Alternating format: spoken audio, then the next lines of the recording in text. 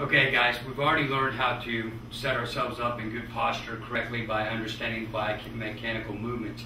So we've gone here, I've set the hands, I'm here, I've got a club in my hand, I've pressed forward, now I'm right in my grip. Now how do I train biomechanically to get to that move that's going from here to 5 o'clock as we take the club away? So it's very simple. All we're going to do here is I'm going to leave this club just like this, and I'm going to point it right at the inside of my hip. And what I'm going to do, 60 reps in the morning, 60 reps at night for 3 days. I'm going to turn everything. See how I'm staying connected here? I'm just like this. It's just a drill. It's biomechanical learning. So we're going to learn to shift. But when I shift, see how this club is here? I'm not losing the relationship from the butt of the club to the inside of the left hip socket. I'm presetting it and pointing it there. Now when I shift, boom. See where I'm at? That's the first move. It's very simple. So I come back and then I get out of my posture. That's 1 rep.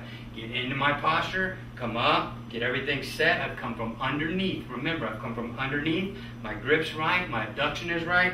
I've got this butt of the club pointing at my left hip socket. Now all I'm going to do is start my first shift. I haven't swung my arms, I haven't do anything. As you can see from this angle, I'm right here, set up in good posture, right there.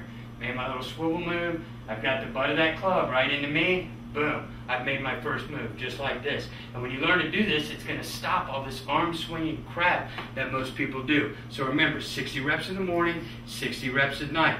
We get set up. It's real simple. Posture, under, bump, which is our swivel move. Push the hands forward, get that butt pointing at my hip, and I'm going to shift.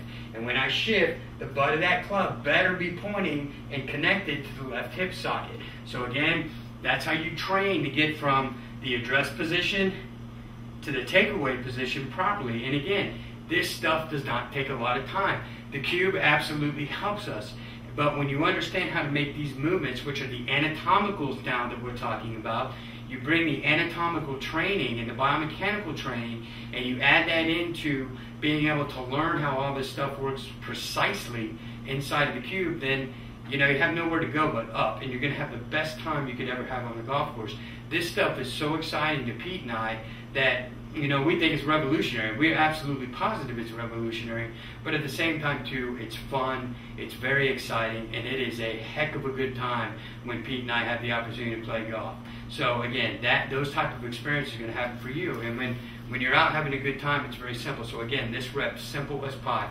Get in, boom, posture, good, bump forward here, and shift. First move. That's it. 60 reps in the morning, 60 reps at night. Right now, we're going to take a quick break, and I'll come back and I'll show you how to get to the next move.